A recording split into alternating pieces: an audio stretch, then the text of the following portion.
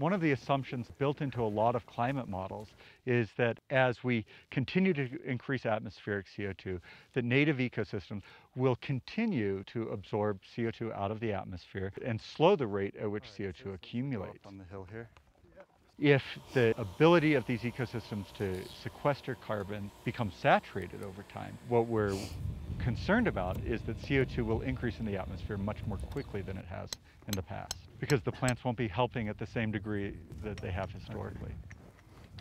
The key finding of this nature study is that the way that ecosystems respond to changing atmospheric CO2 is tightly controlled and regulated by the interaction between plants and soils. Soils really regulate how an ecosystem responds to rising atmospheric CO2. Are there important thresholds that exist in the environment? Are we much more likely to see places where all of a sudden we see a fundamental shift in the system? With appropriate research, we gain a better appreciation and an understanding of the system.